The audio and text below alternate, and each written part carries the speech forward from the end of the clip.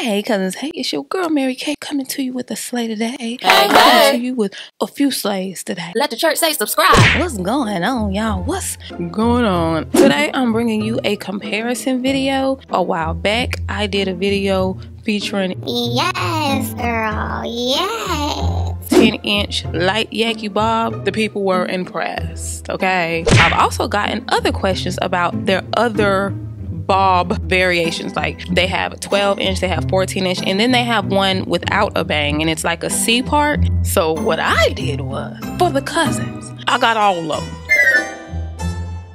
so you can see it all in one video. I already know these wigs about to slap. It's looking good on the mannequin. I'm hoping that it's gonna show up for your girl, because everything that looks good on the mannequin now, that don't necessarily mean okay.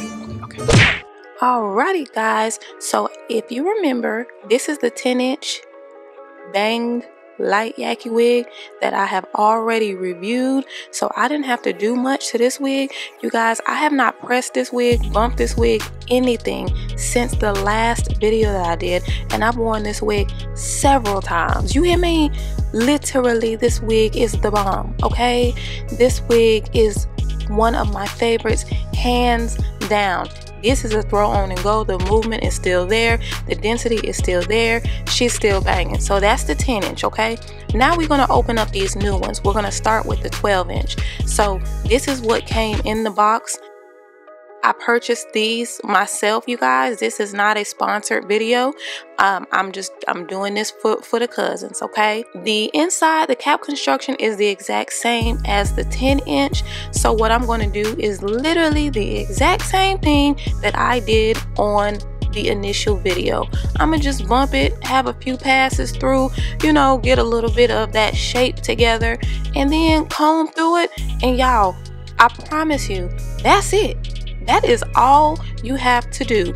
I would suggest giving it a little bump once you take it out the package, because, you know, in shipping, it has, you know, it gets lumpy and bumpy and crusty and all kind of stuff just because of the shipping.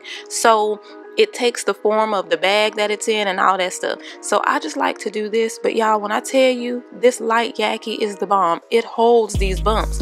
You're not gonna have to do this every single time you wear this wig, y'all, for real. Literally. So this is the exact same. That 180% density is there. They ain't lying. You can trim the bangs if you want to.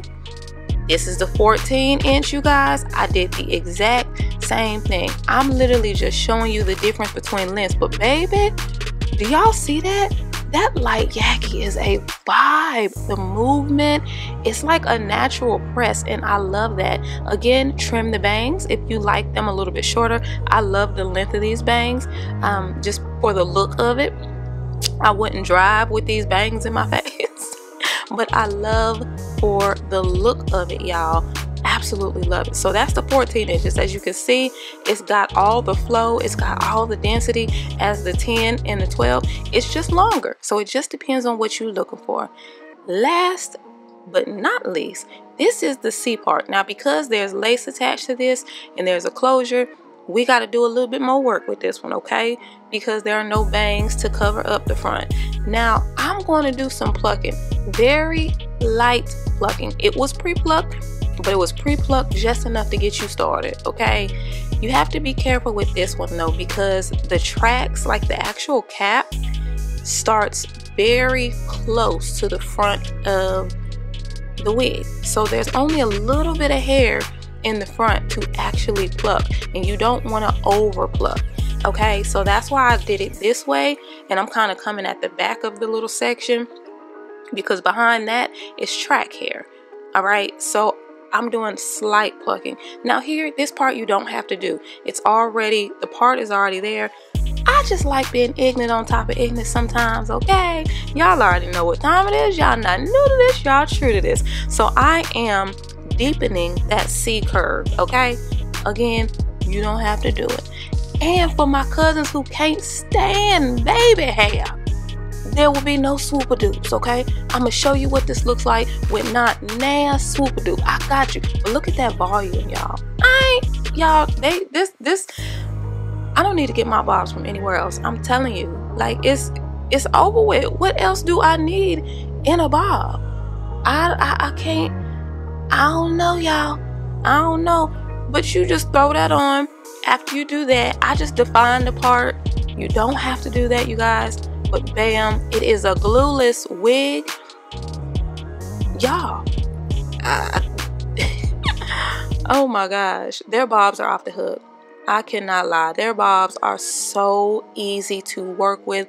But this has been just a very short comparison video so that when you are shopping, you can see for yourself what these will look like in length. The densities are consistent. Their pictures on their website super consistent, you guys. It is what it is. What you see is what you get. Make sure you check them out. The links are in the description box, y'all. Do your thing. This was just me showing you, bam, on a human head what these different wigs look like. All right, let me know in the comments which one you feeling the most. Let me know. All right, peace, love, light.